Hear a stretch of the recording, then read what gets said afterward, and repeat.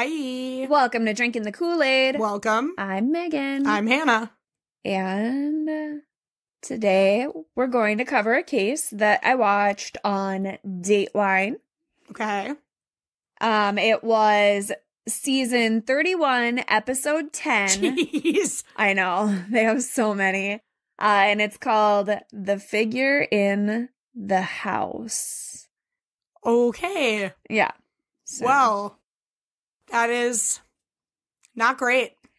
Yep, if that gives you any indication, hopefully no one's home alone and listening to this right now. I literally just asked her before we started this to make sure that it wasn't going to be anything super, obviously it's going to be awful. It's it's a true crime podcast, but yeah. I was like, just be nice because I've been having some real messed up dreams lately and I just bled out in one of them.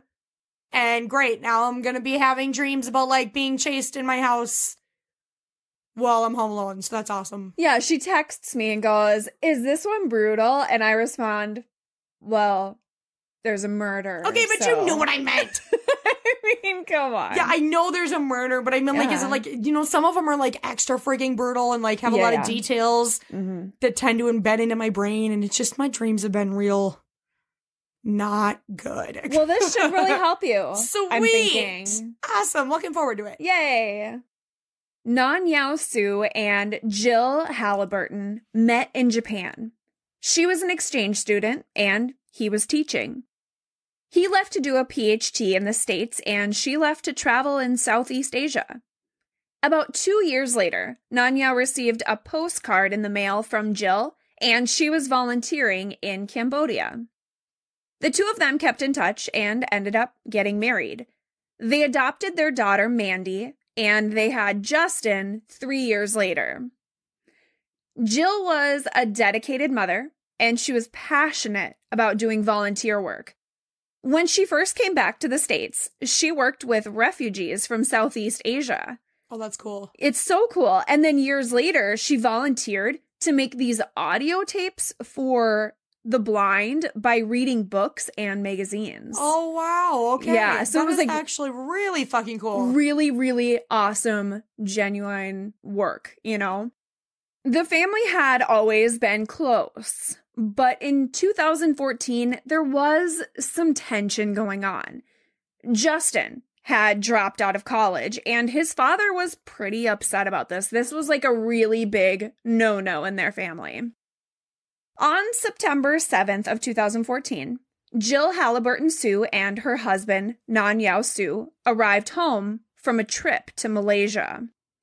They lived in a $1.2 million home in a gated community in Davie, which is 11 miles southwest of Fort Lauderdale. Whoa! Huge. I was way off on that. When you said one, I was thinking one-bedroom apartment or some shit, and they were using all their money to travel. Woo. Holy hell! Yeah. So, okay. Lots of money flowing here. The next morning, Dayonte headed to work at the University of Florida.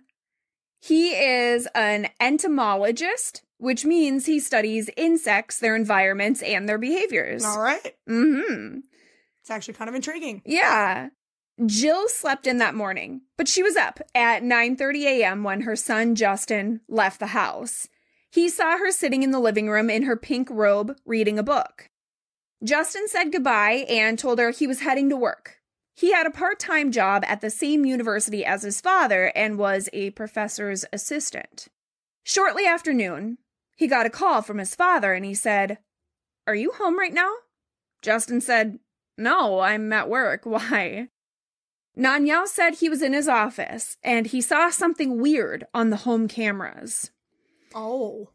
So he initially thought that it was his son Justin pulling a prank on him.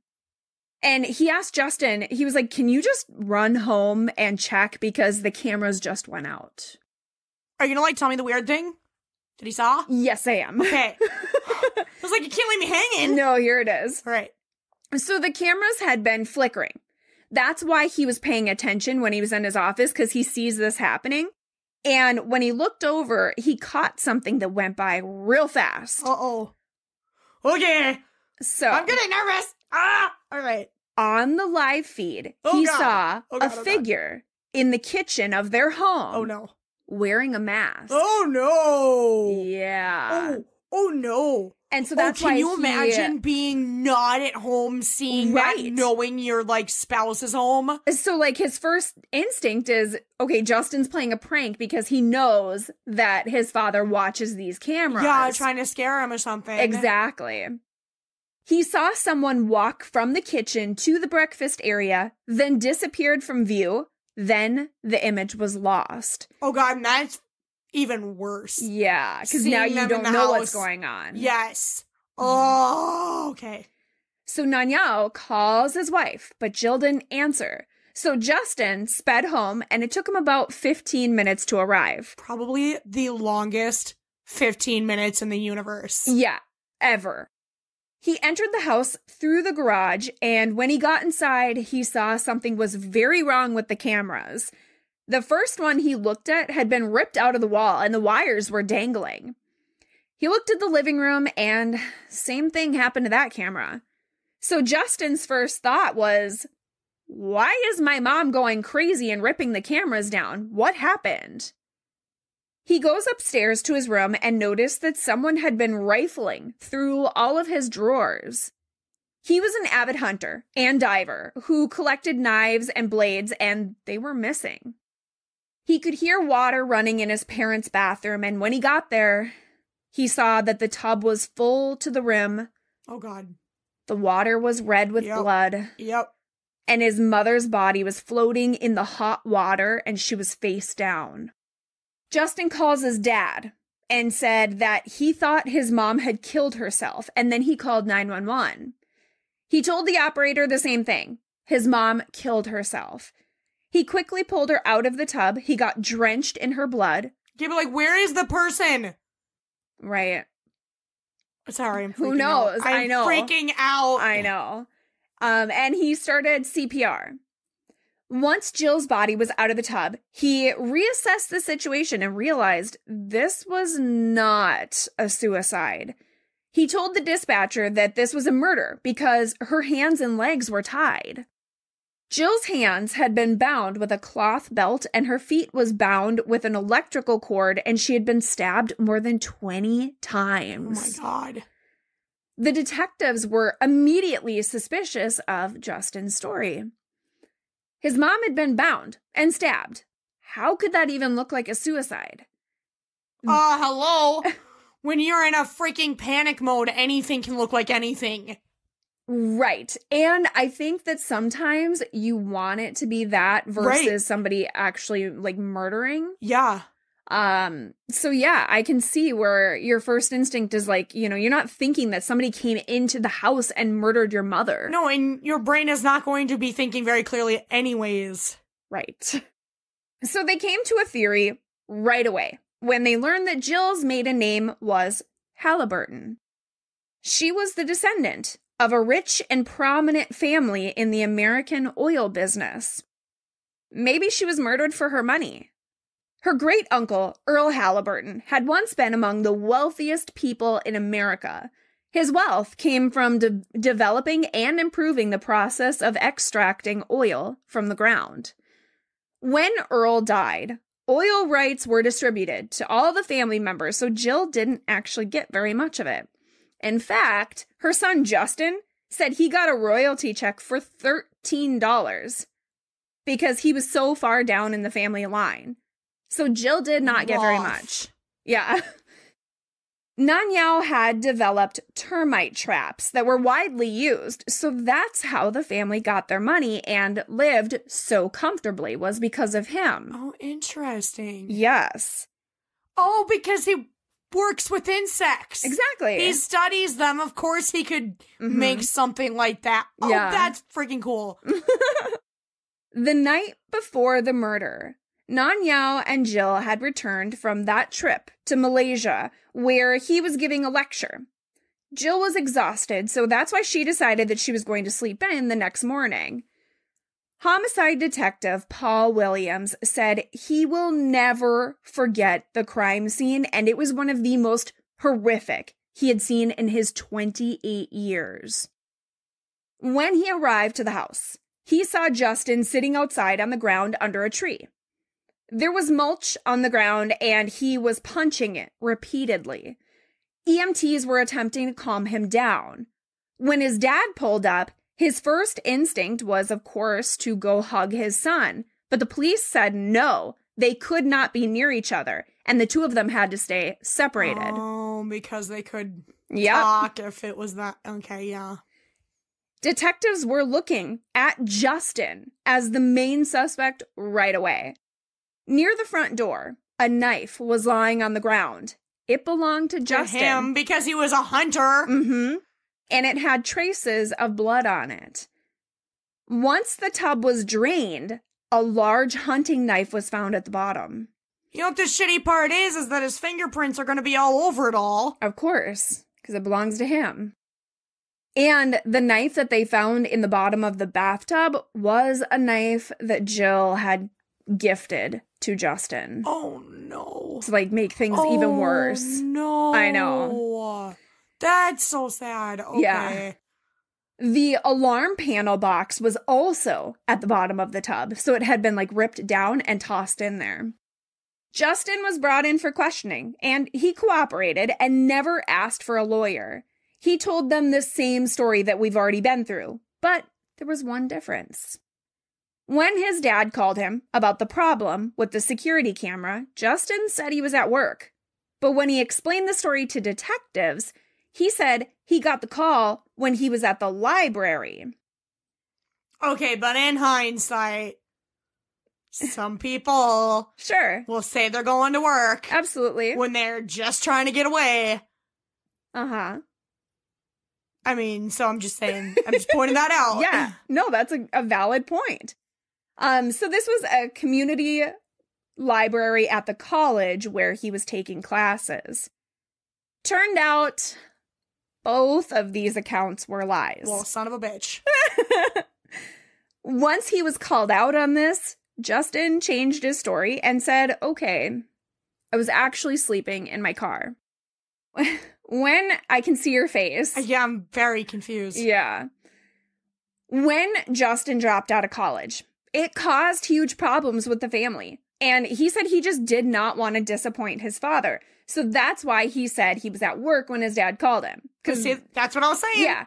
I mean, that's where they expected he would be. His dad told him that he needed to go to school and work part-time. So he used both of those in his lies. But when he fessed up, he said he was really sleeping in his car in the school parking garage when his dad called. Ever since he moved back into the house, they had all been fighting a lot, and that's why he initially thought that his mom took her own life. Actually, that kind of checks, yeah. All right. Yeah, I mean, it was stressful. Yeah. Things had just been difficult in their relationship. You know, it was new territory for them. Even though the home was in disarray, it looked like it was staged. It didn't feel like a burglary gone wrong. There was one glaring problem with the crime scene when detectives started to look at things. Was there expensive things around still? Well, there was, but that wasn't the main problem. The only room that had been rifled through was Justin's. Yeah. So that's a problem. Well, shit. I mean, sure, the cameras had been pulled down around the house, but the drawers in his room had been opened. Items had been moved, and 2 of his knives were used in the murder. That does not look good. Then there was a third knife that popped up. Justin said he had a knife with him, and he explained during the interrogation that he grabbed it from his car and he went in the house to check on his mom or see what's going on with the cameras. But the knife was found in his car. After finding his mother dead, why would he go back to put the knife in his vehicle? That doesn't really make sense. Justin admitted that he lied again. And he said he was trying to make it look like he was being safe. Detectives were starting to wonder if maybe Justin and his mother fought that morning, and he tried to stage it and make it look like a robbery gone wrong. Justin was like, no, I had nothing to do with this. It was obviously a break-in. He even knew where the intruder came in. What? Yeah. So he tells them that there is an opening on the back door. And, I mean, there was. But when police looked at it, they felt like it was too small for a grown man to fit through. Okay. Detectives left Justin alone several times during the interview, and he would start talking to himself, pacing, crying, and yelling profanities. His father, Nanyao, was left in the room next door to him. So he had to sit in there. Could he hear him? Oh, yes. Oh, no. So he has to sit on the other side of this wall and listen to his son crying and screaming. That has got to be torture. And he can't do anything about it. Nanyao was interviewed, and he said that he saw the person for about 2 to 3 seconds on the camera. The person, he believed, was a white male, and he was tall and skinny. Detectives were like, well, your son is tall and skinny. Ah, damn it. So, Nanya was shocked, and he tried to tell them that it was not his son that he saw. It was an intruder. Detectives went back to Justin, and they said, look, your dad just described seeing you on the camera. They told him that his father suspected him of being the killer. Justin said, no, someone's trying to frame him. And detectives used this to their advantage. So they were like, okay. And they switched tactics here. They said the only one who could frame him was his father. Son of a bitch. So they interrogated Justin for 11 hours. And at one point in the interview on Dateline, you could hear Justin saying, quote, when you guys find out you're wrong, I hope you come and say sorry to me, man, or something. And the detective responded, quote, if I find out I was wrong, I'd seriously consider a career change, but I know I'm not wrong. Well, if he is wrong, I hope he considered that career change. I guess we'll find out. I don't know, man. This one's got me right now. I know. Because it's starting to look real bad. You can see it. But also the lies that, like, he's telling actually, like, kind of make sense. They could. You know what I'm saying? Depending on which way you look at it. No, and they could, like, I get why he would be like, oh yeah, I took the knife in with me because I'm trying, like, he's trying to make it look like he was fucking safe, but I also get, like, you need to tell the damn truth in these situations, but, like... Yeah. Also, he's, you know, it's just, I don't know, I'm very torn on this one already. Right, and I know that people always, you know, look at someone's behavior, which we always say, you can't do that. But if you were to, maybe you would think he's being over dramatic, sitting under a tree and punching the mulch. You know what I mean? When people are trying to keep him calm. I do not think that. But again, his mother is dead. I was going to say, I absolutely do not think that actually, because I know somebody who has been in a situation where their family member was found dead and their spouse punched a firefighter in the face. Sure. Like, it just... And it's because they stopped CPR. Like, it's you can't, I don't think there's a way to control I think your you're emotions catapulted into, like, another universe. Yeah. You don't even know where your brain flies exactly. into. No, that's exactly it. So, but I mean, there is a lot of things. It's kind of back and forth right now. I know when I was watching the Dateline, I was like, I don't know, kind of looks bad, but you know. Is this fucking solved? Yes. Okay. Ooh. Okay. Oh, man. All right. Well, I will say... What? It's debatable. No, what? If it's solved. And we'll get to that. Yeah. It's very, very debatable. Many people think that it's not correct. Oh, good. Okay. Well, I guess we'll see where we end up standing at the end. Detectives were hoping to get their hands on the footage that Nanyao saw with the supposed intruder, but no dice. The camera system, this is just the worst thing, okay? The camera system that they had was a drop camera service, meaning you pay for a service to keep the live recordings. The family had done a trial period for the recordings that lasted 2 weeks. It was not renewed, and it expired 2 days before the murder. No. Yeah. Like, the timing is just out of this world here. So there's no footage to review. It's all gone. All right. Investigators would have to start checking people's timelines, and they were starting with Justin. He said that he ran some errands that morning and left the house for the second time around 9:15 a.m. The security camera at the front gate does show his car leaving, and 3 hours later, around 12:30, his car re-entered the gated community. This does match his story that he was away, received a call from his father, and went back to the house to check. Detectives had determined that the murder took place slightly around noon, and Justin wasn't home. Once they realized he couldn't have murdered his mother, he was released.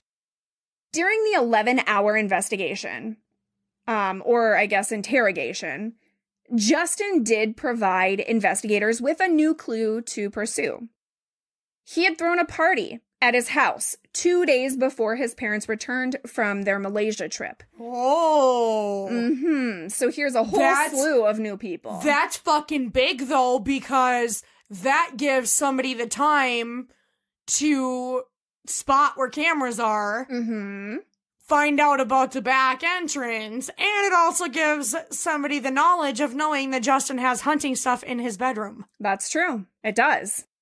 So, yeah, that's exactly where investigators were. They're like, okay, maybe one of his friends was involved in this. There were about 20 to 25 kids at this party, which I was a little surprised in the Dateline that they gave 20 to 25, because I'm like, well, didn't we go through the list of people that attended? Like, which one is it? Yeah. That's where it's at, 20 to 25. And they were smoking and drinking. This added another issue for investigators. A party meant there was lots of extra fingerprints in the house. Yep. Every kid was brought in for questioning and an oral swab. They all knew about the security cameras in the home. When they arrived at the party, Justin told each one of them that they needed to be cool around the cameras. He showed them which areas to avoid in case his parents checked the cameras while they were on their trip. Yeah. Most of the kids at the party were Justin's close friends, but there were a few that he didn't know very well. Justin said that during the party, one of the guys went to the off-limits part of the house. Justin said he yelled at him because the guy just walked into his parents' room and went to their bathroom and was on the phone. This party goer was interviewed, and he said, yeah, he got an important call and he wandered away from everybody. And then Justin saw him entering the room and asked him to go out to the garage to finish the call, and he did right away. The kids at the party seemed to mention one person that had a bad reputation. Detectives brought him in for questioning, and he said, quote, I had a feeling I would end up here just knowing the situation and shit. Okay. So. Well, that is comforting. Hello to you. He said he was on probation for drugs, and he had an alibi for the time of the murder. He was at work. None of the kids at the party seemed to be a really good lead. 9 days after the murder, all the DNA samples from the home had been analyzed, and they got a hit for 20-year-old Dayonte Resiles. He had an extensive history of burglaries, and his MO matched up with the crime scene. He always targeted huge homes in gated communities. They were all backed up against the water, and most of the entries were through a back glass doorway. Okay, but I'm going to guess that murder wasn't a part of those. It was not. Yeah. The police got an arrest warrant for Dayonte, and right off the bat, he said he was not talking. Detectives said, okay, well, you're being charged with first-degree murder. He was asking what they were talking about, and they said, no, we can't talk to you. And they walked out. He was assigned a court-appointed defense attorney. Gentry Chambers went to talk to him, and he saw a scared kid. It didn't make sense. He talks to hardened criminals for a living and would have expected somebody, who was a brutal murderer to maybe act a little tougher. Dayonte grew up close to the Su family. His single mother worked minimum wage jobs, and he was nicknamed Moochie as a kid. Oh, no. I don't feel like that's for a good reason. He was charming, driven, and posted videos online that were essentially motivational. He was telling people to be ambitious and to work hard. He did have a history of burglaries, but if he was ever caught during them, he would take off running. He didn't murder previously. On July 15th, 2016, Dayonte was in court for a hearing, and during this, the courthouse was shut down and surrounded by police. It was pure chaos. Justin received a call from the victim advocates, and they said, "You might want to pull over." Dayonte escaped from the courtroom. Oh, fucking hell. So, he entered the courtroom that morning at 9:06. He was the first in line of inmates that were led in, and they headed towards the jury box where they went off camera. They wait there until their case is called. At 9:36, a new group of inmates was led in, and seconds later, Dayonte bolted. Well, you did say he was a runner. He hit the door, and someone was on the other side, so he bounced backwards. He pushed through again, and this time, he got through the door. He tossed the jumpsuit on the floor, got out of the cuffs and shackles, busted out a back door, and hopped into a waiting car. I mean, I'm impressed. And we are going to break that down of how this happens later. A manhunt was launched. There was a $50,000 reward being offered, and the rumor mill went wild. But you're going to, tell me how he got out of his cuffs and everything later? I am. Okay. Oh, yeah. Social media started blowing up, and hashtag Free Moochie and hashtag Run Moochie Run was trending. Oh, yes, it was. I know it's not a good thing, but I don't know what it is, but when people do tags like that, yeah, it just gets me. I know. The community felt that the police were just trying to pin this on him because he was black. He had been in trouble before, but it was for burglaries. He was not violent. Things just weren't adding up. 6 days after his escape, a new lead came in. A tipster said Dayonte was hiding out in a Days Inn, about an hour away, and he was going to put up a fight. So they showed up with a SWAT team. Shit, I would be so much further away than an hour. Yes. I would, not stop traveling for a very, very, very long time. After an escape like that, you would think it would be 6 more countries creative. over. Not even anywhere in the vicinity. He was taken into custody without any incident. How did Dayonte escape, you're asking? Well, that's such a good question. I did ask, actually. I know. He got help from friends and family members, and this was discovered on his recorded phone calls from jail. This plan had been in motion for a few months, and it was mainly a group of young kids that were in on this, so that's kind of embarrassing for police, but okay. On the morning of the escape, Dayonte was in jail, and he got a key that would unlock the cuffs and shackles. A few months prior to this moment, a deputy at the jail reported that they lost a handcuff key. It was later discovered that a jail guard had given him the key. I wondered, actually. So, this kid's persuasive. Days before the escape, Dayonte was on the phone with a friend who was in the courthouse, and they were describing the exact route that he would take to get out of the building. His friend walked from the courtroom down the staircase that leads to the 3rd floor, which leads to another stairwell that leads outside. They explained every detail of the layout to him so that he would know exactly where to go and he could do it quickly. On the morning of the escape, Dayonte was patted down, and this can be seen on the surveillance cameras. He had already ripped apart the legs of his jumpsuit. So, on Dateline, they showed an image of this, a little bit of the footage, and you can see the bottoms of the legs are completely torn apart. Okay. So it's a little interesting to me that he was allowed to leave like that, Right. but maybe there's not rules on that specific part. Like, maybe that's okay. I don't know. But he had ripped the legs to make it easier to get off. Oh. Under the jumpsuit, he was wearing street clothes. The inmates were brought to the courtroom fully shackled. One prisoner blocks Dayonte's torso from view and unlatches his waist chain so his hands had room to move. When they went to the courtroom, he went to the jury box, and it's believed that he unlocked the cuffs and shackles at this point. There were 2 twins in the court, and they were the eyes and ears. Okay, dead ass, I feel like this is Prison Break right now. Yeah. Because everybody is, like, helping him do that. Like, it's like so many people are in on this one person getting out.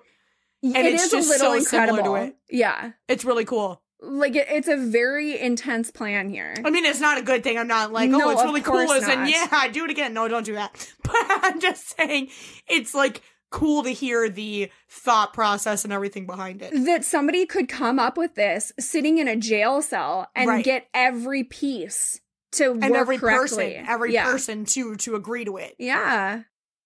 So the twins are sitting in court, and they were communicating with the people in the car. So one twin signals the other, and then that twin signals Dayonte so that he knows, yes, everything is in place and he can take off. Here's how it worked. One of the twins coughed into a cell phone, and that was a message to the person in the car to let them know Dayonte was on his way to the vehicle. Sorry. I would be so fucked if that's what they told me to do, because I clear my throat and cough Every so 2 often. seconds. Yeah, for real. I would do it without even thinking, and You'd be all like, of a "Oh, sudden, shit." I'd be like, "Oh crap! There's nothing I can do now." Just like stand up. That wasn't the signal. Let My me bad, try again. guys. Reset. Yeah, you're Next not one, the person. I'd be like, "Caca!" in court. Yikes. Oh man. So Hannah's not the one to call. No, Now you know. I am not. Also, she laughs when she's nervous. That's also true. Like really bad. Obnoxiously. Like really, really bad. Yeah. And so like then I would be like cough laughing Yeah. because then I'd realize what it would be a fucking disaster. Let's be honest. But his was not. Right, clearly. He was Almost not laughing. Every detail was so planned out. But with all of this planning, here's the funny part. The getaway car didn't even have enough gas. Oh my god. So maybe they didn't think they would actually get away with this and pull it off. But they had to stop at a gas station after they got it. To like roll up and they're like, shit, I'm on E. Yeah. I should have gotten gas this morning like I meant to. Why did I drive past it last night and tell myself I was going to get it in the morning? Never. It never happens. Just get it now. Yeah. You're never going to want to do it in the morning. All 8 of the people that helped him escape were later charged and convicted. Right. I figured. Yes. Just wanted to be sure. Once he was in custody, he wrote a letter to the judge. He apologized for escaping and said that he hoped the judge didn't take it personally, and he hoped that he could be judged fairly. So, yeah. I mean, shit, yeah, don't take it personally. I escaped, I just nothing personal. Wanted out of here. It had nothing to do with you, though. Well, he said that he greatly respected the judge, but felt that his voice was going unheard, and he wanted to prove his innocence. He knew his actions were wrong, but he was trying to gather evidence to help himself. Okay, he is, like, pretty convincing. I could see how he got so many people involved. Right. He said there was a phone that could prove what he was saying if it could ever be found. While he was in the motel room, he was actually hanging out with friends and looking at porn sites. Yeah. That sounds about right. That's not gathering evidence in a murder case, but okay. He started an online campaign to keep himself alive, and he recorded a message where he said, quote, "If you have been placed in a jail for a crime you know nothing about or never committed, would you sit in jail? Let me answer it for you logically. No." I mean, really, he is convincing. He is. He's good at it. That was good. Yeah, I agree. No one knows who paid for this, but in 2019, a billboard was put up right in front of the sheriff's office that had a picture of Jill and Dayonte. Stop. It said, "2 victims, 1 truth. Who murdered Jill Halliburton? Who framed Dayonte Resiles? Join us. Hashtag Justice for Moochie." Oh my God. Yeah. This is getting juicy. Yeah.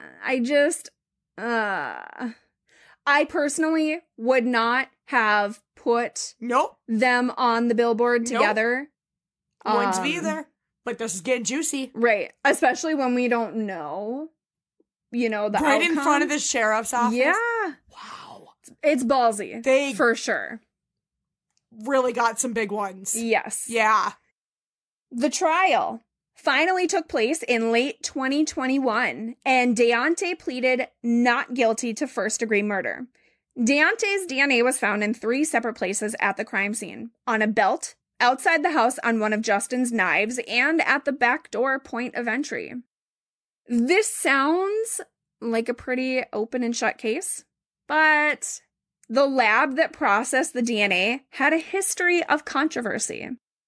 And I was also going to say, does it though? Because typically when it sounds perfectly cut like that, it's not usually the case. I mean, it depends. Because normally in a case, I'm like, hey, if DNA is there, that's your guy. Yeah. He was not at a party. He didn't attend the party. He wasn't one of the party goers with Justin. Okay. He was not Justin's friend. He had no relation to them, so his DNA should not be in the house. Okay. So that's why it's like, okay, open and shut. Maybe not. According to the prosecutor, in 2015, the BSO lab was accused by a local expert of mishandling how they calculated the statistics of how often in a population it is likely that they would find similar DNA. Dayonte's defense attorneys latched onto this and used it to their advantage during the trial. They argued that the real killer was actually Justin Su, just like the investigators originally thought. They pointed out that he lied several times and he had erratic behavior. Didn't he say that on the camera it was a white person? They did. Yes. Now, to be fair, he saw, so it was flickering. Right. On the screen, and he saw 2 to 3 seconds. So it's very difficult to be positive that he saw a white person, and he said they were wearing a mask. Yeah, I was just thinking about that as you were just like talking about, and I was like, wait a second. Yeah. But okay, yeah. Keep going, sorry. So the jury deliberated, and on day 5, they came back with a verdict. Dayonte was guilty of manslaughter, not first-degree murder, so his sentence would be considerably less. The judge pulled each juror to ask them if this was their verdict, standard procedure, and he started with the foreperson, who is the spokesperson of the jury. Is this your verdict? No. Oh my God. The juror said that minutes earlier, she had been disturbed by the reaction at the defense table when they announced the manslaughter verdict. She said, quote, "I just got a knot in the pit of my stomach. I looked at the defense table. They were just cheering and patting him on the back like he had graduated high school or made the winning touchdown. It didn't even faze me. A touchdown at a football game. I thought, what have I done? Is this the world I'm creating for my children? A world where someone can get away with murder because of the color of their skin?" She felt that Dayonte should have received a harsher punishment, and she instantly felt better for speaking up. She explained that unfortunately, the jurors were very divided, and the dividing issue was race. This was all happening after the murder of George Floyd.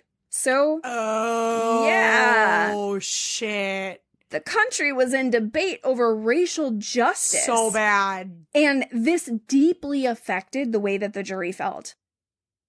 One of the jurors started crying and said that he could not send another young black man to jail.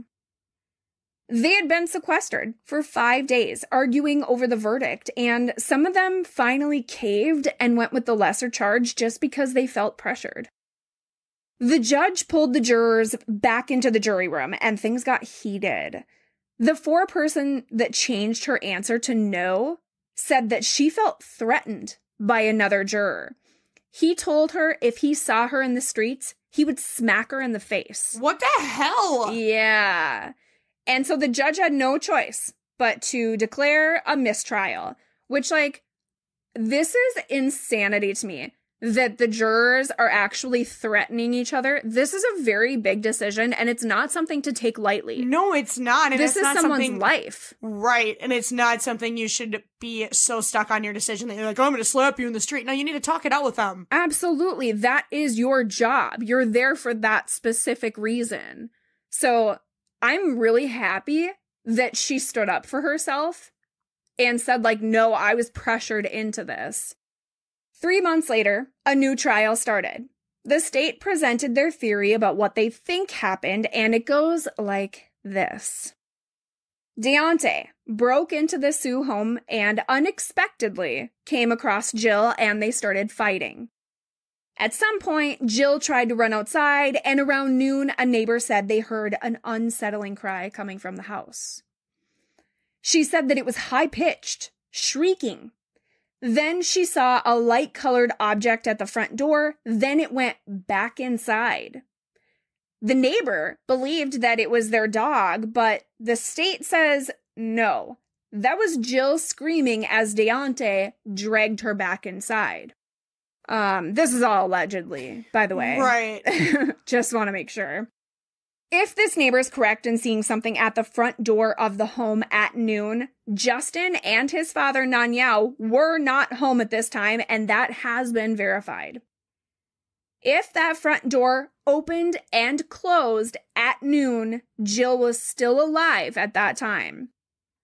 Assuming that it was in fact Jill at the door, the state believes Dayonte may have hit her in the back of the head to knock her out. The knife that was used to stab Jill had a sharp edge at the end of the handle, and the medical examiner said an injury on Jill's head matched that shape. Once she was unconscious, she was dragged to the bathroom and murdered. There is very little blood around the bathroom, which shows that she was stabbed in the bathtub. When it comes to the DNA found on the broken glass door, which would have been the point of entry into the home, the analyst said, quote, "The DNA results are at least 2.33 quadrillion times more likely if they originated from Dayonte Resiles." That's a big number. Big number. Yep. In this second trial, the state really focused on the fact that he had escaped from the courtroom because they felt that it showed his guilt. After his capture, he tried to elicit friends to help him with an alibi for the day of the murder. He bribed a corrections officer to get him a phone smuggled into the jail. He used this to start contacting his friends, but he didn't know that the phone was tapped. He asked one friend to lie for him and said that he was in, and he wanted them to say that he was in Georgia, not Florida, on the day of the murder, which was on September 8th. So in this conversation, you can hear him telling the friend to say that he headed to Georgia on the 3rd and came back on the 9th. But his own phone records prove he was in Florida the whole time, and he was in Florida when Jill was murdered. He also asked one friend to lie about his DNA at the crime scene. They were trying to spin a story where some guy got in a fight with Dayonte, cut him, took his blood, and planted it at the crime scene to frame him. But there's a big problem with that story. The DNA found on the belt, knife, and door was not from blood.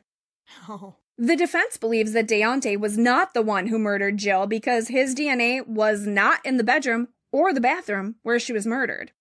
They say that DNA survived in the bathtub, but Dayonte's wasn't found there or on any of the handles where the water was turned on. Also, the murder weapon that was found in the bottom of the tub did not have his DNA either. The prosecutor disputes this and says it's absolutely possible for the DNA to dissipate in water. The defense presented other possible suspects, and that included the kids that attended Justin's party and Justin himself.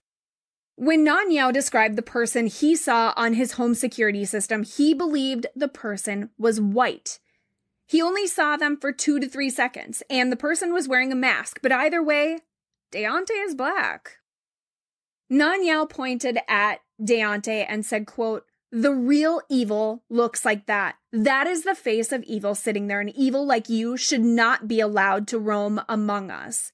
He said, quote, "At that moment, the loving mother of 2, devoted wife of me, and the very giving, forgiving person is nothing but a piece of meat on a chopping block in front of you. You killed her with cold blood." His son, Justin, addressed Dayonte on the stand and said, quote, "The only person on the entire planet that knows the last words of my mother is that psychopath right there. We'll never know what it was. She was probably screaming in pain." The jury deliberated for 3 days, and they found Dayonte guilty of first-degree murder. Nanyao and Justin were consulted about the sentence because first-degree murder could either result in life in prison or the death penalty. Nanyao says his wife Jill would never want another life taken. At sentencing, the state took the death penalty off the table, so Dayonte would receive life in prison without parole. Nanyao said, quote, "After this today, Dayonte Resiles, I'm going to erase you from my memory. In my mind, you are persona non grata. You do not exist. And we're going to make sure we live happily for the rest of our lives while you rot in jail." Justin told Dayonte that all his friends and family will slowly fade away and forget about him. Dayonte was able to respond, and he spoke for 25 minutes, and he said, quote, "I don't possess the hate or rage inside of my heart to commit such a heinous crime." He said he was just another wrongfully convicted black man. He addressed the Su family, saying he was raised with principles and morals. Quote, "I would never take a wife from her husband. I would never take a mother from her child." There is so much controversy with this case, and many people believe that Dayonte did not have anything to do with the murder, and he is being set up. In the Dateline episode, we were led to believe that the BSO lab that tested the DNA in the case was only making some errors in numbers or statistics, but I don't actually think that's the whole truth. I did a little Googling on this. A complaint was filed against the lab by a whistleblower, Boynton Beach forensics analyst Tiffany Roy, who was hired to retest a DNA sample swabbed from a knife handle in 2015. She felt the BSO was saying certain samples were complete enough to use in trials, but they weren't. The lab was using incorrect or incomplete DNA to charge defendants with crimes. What? Yeah. And this is very unsettling. Yeah. I mean, obviously, once this happened, the lab was forced to reopen as many as 2,000 closed cases. Whoa. And then they changed their software. And they were using a software which we actually coincidentally talked about in a recent episode on here. So they were using a software called STR Mix that deciphers DNA evidence that was previously considered too incomplete to actually interpret. The problem is that this isn't widely used, so hardly anyone knows how this works, but that seems to work to the lab's advantage. they can keep everything under wraps, and attorneys aren't able to get independent experts to verify the results. Oh, come on. So I want to say, like, I'm not accusing this lab of anything. I'm just telling you the information that I'm finding. Right. And it's very scary to me. Yep. The Su family got a bench in a park dedicated to Jill, and it's embossed with her artwork. And I want to end by reading her obituary that I found to give a good sense of who she was. Quote, March 16th, 1955 to September 8th, 2014, Jill Halliburton Su of Davie, Florida, was born in Whittier, California, and moved with her family to Michigan in 1966. Jill was a graduate of Michigan State University and was a longtime resident of Broward County.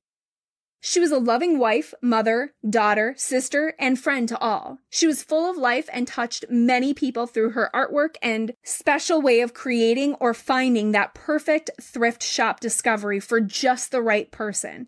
Jill enjoyed combing thrift stores for that unique piece of wood that would become her next art creation. Jill exhibited her art for over a decade at the Ann Arbor, Michigan Art Fair each summer. She had a dedicated following. She was also a longtime respected volunteer and member at Insight for the Blind and the 1919 Club, a study club. Jill was a devoted wife to Dr. Nanyao Su, whom she met while studying abroad at Michigan State University in Japan. She was the consummate hostess and made everybody welcome in her home. Jill traveled all over the world with her husband and family. Her most recent trip with Nanyao was to Malaysia. Jill was the loving mother of 2 children, Mandy and Justin. She was always a volunteer for their classrooms and mentor to other children. The teachers could always count on her. She could make us all laugh with her wry sense of humor or knowledge of trivia and movies. Jill had a genuine curiosity about many things and could amaze you with what she knew about most anything. Jill was an amazing organizer. Even if you didn't want to be organized, she would still organize your cabinets for you. Her loving spirit and light were blessing to all who knew her, and she will be greatly missed. She would still organize your cabinets for you. Even if you didn't want it. That's so sweet. I know. Yeah. Oh, no.